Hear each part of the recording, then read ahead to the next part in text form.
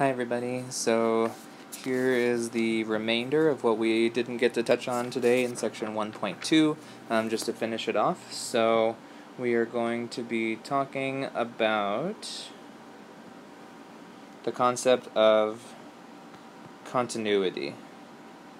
Oops, if I can spell it, continuity. There we go. So first we're going to define what it means for a function to be continuous. So we say a function f is continuous at x equals a if the following criteria are met. So if f of a exists, okay, so if the function value actually exists, if the limit as x approaches a of f of x exists, and if that limit and that function value are equal to each other. Okay, so these are the three qualifications that must be satisfied for a function to be continuous. Now when you think of a function being continuous visually, it really just comes down to the idea of if I put my pencil down to draw the function and never have to pick it up again. That's what it means for a function to be continuous. So like in previous examples we saw graphs that had holes in them like that. That's not continuous, right, because there's a bit of a gap there. We also saw graphs that looked kind of like that. That's what we call a jump, right? If we have asymptotes, something like this, right, that would not be continuous because then we have a break in the graph. So all three of these conditions must be satisfied for a function to be continuous. Just an additional note, if a function is not continuous at x equals a,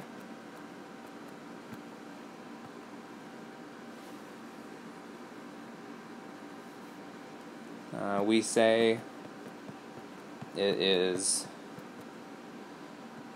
discontinuous or has a discontinuity.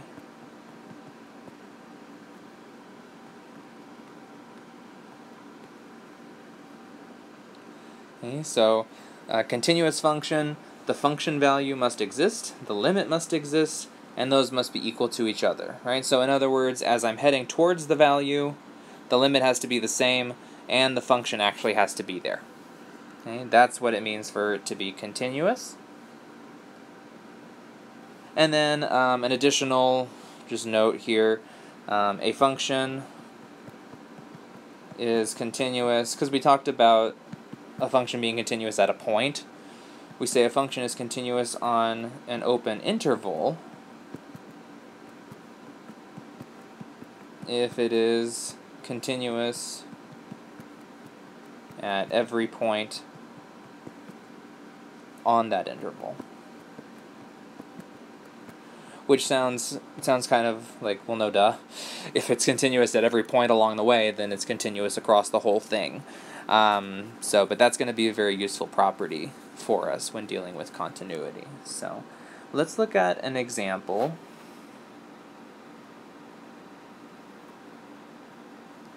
So the question is the function f of x equals x squared minus 5 continuous at x equals 3? That's the question. Okay, so in order to check for continuity, we check the three conditions. So let's check f of 3. That's going to be 3 squared minus 5, which is 9 minus 5, which is 4. It exists. So that's good. That's one step there. Limit as x approaches 3 of x squared minus 5. Well, because this function is eligible, right, it's rational, we can just use direct substitution. Just plug in the 3, and again, that gives us 3 squared minus 5, which is 4. So the limit also exists, and the limit and the function value both equal 4. So they are equal to each other, which means it is continuous at x equals 3.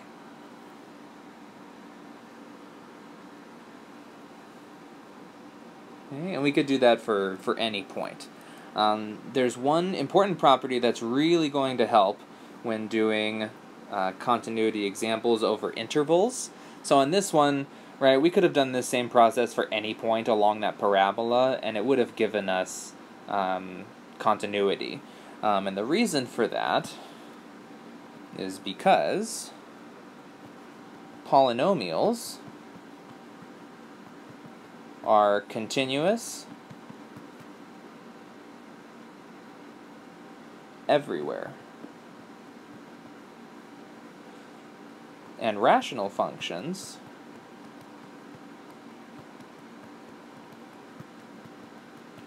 are continuous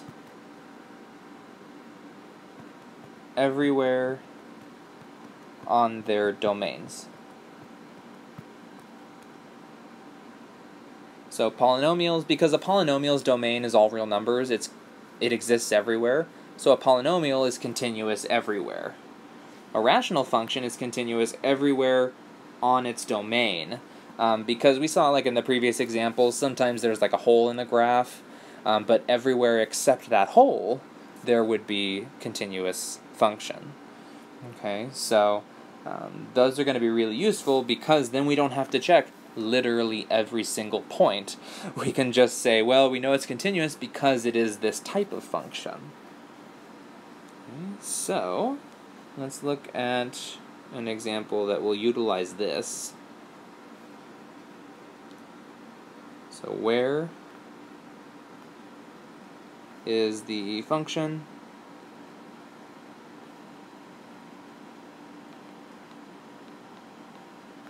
g of x, which is a piecewise function, which is 1/2 x plus 3 if x is less than -2, and it's x minus 1 if x is greater than or equal to -2. Where is this function continuous?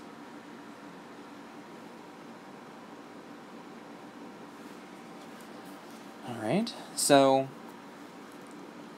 this question really has to get split up into 3 components, because we want to find out what happens less than -2. Is this function going to be continuous for every value less than -2? Similarly, for the second piece, is that function continuous for everything bigger than -2? And then, kind of the important part of the question, what happens at -2, where these two functions meet? Do they actually meet up, and then we have a function that's continuous? Right? Do they go something like this at the point, and they meet? Or does it do something like this, and they don't meet each other, in which case it would be discontinuous? So that's the question. So, let's start off. So for x less than -2, g is continuous because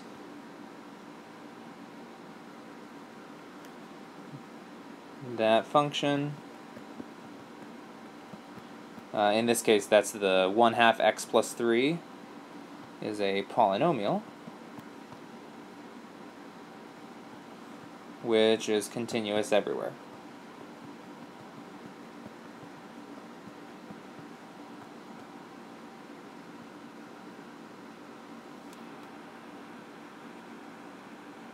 Nope, can't get it all to fit on one line. Oh well.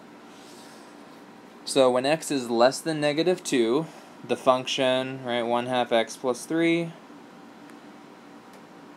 is a polynomial, which means that it's continuous everywhere. So it's continuous everywhere less than -2. For x greater than -2, g is once again continuous. It's basically the exact same argument. G is continuous because that function, the x minus 1, is a polynomial which is continuous everywhere.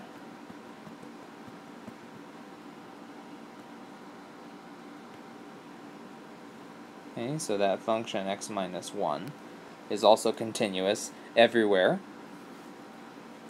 Okay, so we know that the function is continuous for everything less than -2 and is continuous for everything greater than -2. The question is, what happens at -2? So when x equals -2,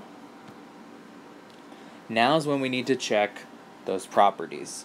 So let's find g of -2. So the question now is, which function do we use to find g of -2? Well, it's going to be the one where the x equals -2. So we're going to use this second one here. So we have -2 plus 1, which is -1, which exists, of course. Okay. Oh, I'm sorry, I put plus 1 instead of minus 1. That's minus 1, which means that is -3. There we go. Then we need to look at the limit. Okay, so in this case, because it's a piecewise, we have one function from the left, a different one from the right. We are going to need to use the left-hand and right-hand limits separately. So we are going to take the limit approaching -2 from the left, and the limit approaching -2 from the right. From the left, we're on the first function. So that's the limit as x approaches -2 from the left of 1/2 x plus 3, which is -1 plus 3, which is 2. And from the right, we're on the other function. So we're on the x minus 1, -2, oops, I did it again, minus 1 is -3. Notice the left-hand limit and the right-hand limit do not match. This function does not approach the same value coming from the left as it does from the right. Okay, from the left, it's coming towards 2. From the right, it's coming towards -3.